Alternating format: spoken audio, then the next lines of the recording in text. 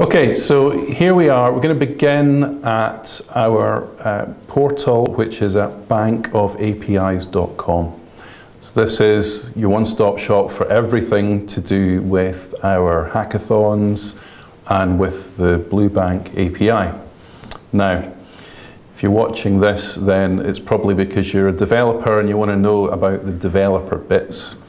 And so the first thing to do from bankofapis.com is to click on Devs at the top of the screen, and that takes you through to our API documentation. So you can see here at the top of the screen it says sign in, and that's where you want to go and click to get signed up in the first place. So to sign up, click on sign up now and fill out this form.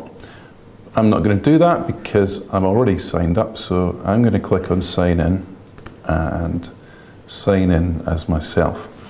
So now that I'm signed in, I can go and look at APIs.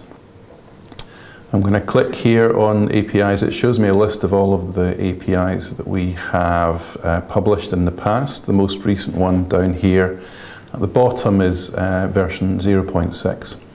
So if I click on that, then it will take me through to the online documentation for the API. So this shows us everything that is in the API. So it shows all of the different calls for accessing the resources that we expose. Just to get us started, let's have a look at a simple one. So I'm going to go to get ATMs. So we have a list of ATMs that RBS has. And here we can see a bunch of documentation showing how to call the API and a nice big try it button. If I go to the try it button, then I'm actually on a page now where I could send a request and get back a response. You can see here all of the APIs. I've just asked for all of them, so it gives me all of them. So there's some pretty good documentation in here, and there's the try it features, which are great for the unauthenticated calls. But really, once you want to get into more complex scenarios, it's best to consider this just documentation and to use a tool that's more suitable for the purpose.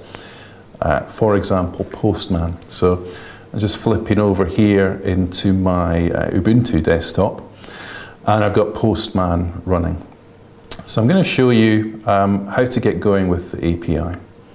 So the first thing that we need to do is we need to know a couple of bits of information that have to be attached to the API calls. The first one is your subscription key, and the second one is your bearer key. So the subscription key identifies you as a developer and this particular application. The bearer key identifies the customer that is running the application, and that is in real life set as the result of an OAuth 2 authentication. In the sandbox, we've got a stand-in authentication process that I'm going to run you through. But the first thing you need to know is your subscription key. And so I'm just going to show you where you find that out. If we go back to the portal, go into Profile,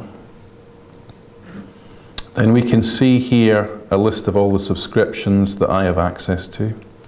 And if I go click on the Show button, then we can see here my primary subscriber key. So that's the first key that I need. So we need to take a copy of that. And in Postman, we need to add that in as a header, as we've got here, which is OCP-APIM-subscription-key. So that's set up. And that's us ready to now do the authentication call to get back our bearer key. So we do that call against this endpoint here. So https://cloudlevel.io/token. So if I call that, then we pretty much straight away get back a response, and that response contains the bearer. So what I need to do is take a copy now of my bearer token, and I need to add a new header that's called bearer, and I need to paste that value in. And once I've done that, I'm able to actually begin to make calls against the API. Okay, so the starting point for any API call is to get the customer's object. So provided that we've got our subscription key and our bearer headers configured, we can do a GET request against the API customer's endpoint. So the starting point for calling the API successfully is to make a call against the customer's object, which is at the top level of the API. The URL's on your screen right now. And to make sure that you pass the subscriber key and the bearer headers. Now if you do that and send that GET request, then as you can see, you get back a customer object which shows that this is in fact my account. Now, the most important thing here is that we have an ID field as part of the object that comes back. So that is the unique ID for this particular customer.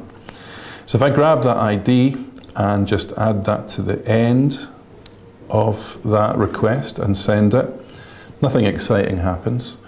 I just get back the same object, but what I can start doing now is start looking at the other sub-resources underneath that object. There's only one, and it's called /accounts. So if I make a call to get customers /ID /accounts, then that shows me that this customer has 2 bank accounts. It shows me what they're called, it shows me their balance, and most importantly, again, each one of these has an ID. So I'm going to grab the ID of the second one, which is labeled as a current account. And I want to go and look up information about that current account. So I need to go to a new top level object. So I'm going to go into accounts / and I'm going to paste that ID in. And now I end up with, well, it's not very exciting again. I just see the same object back. But once again, there are new sub-resources of that object that I can access. So for example, if I say transactions,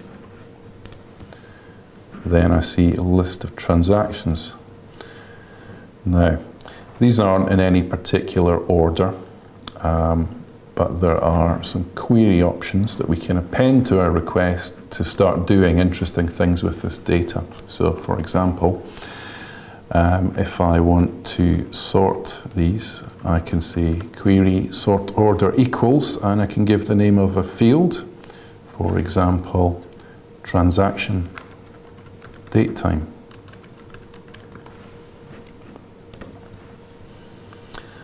And now if you look at the dates, you can see that these dates are back in April and May of last year. So it's showing us in oldest first. If I want to invert that, I can put a minus sign in front of the field name. If I do that, now we're seeing them in newest first order. I can add additional additional query string options by using the ampersand character and adding new queries. So for example, if I want to limit which fields come back, then I can say fields equals, and I'll say transaction date time, comma, transaction amount, comma, transaction description. If I send that, then we see what we would expect. So that covers the basics of interacting with the API. I think if you've used a REST API before, then it should be fairly familiar to you. So hopefully that gets you going, and we're really looking forward to seeing what you come up with. Thanks.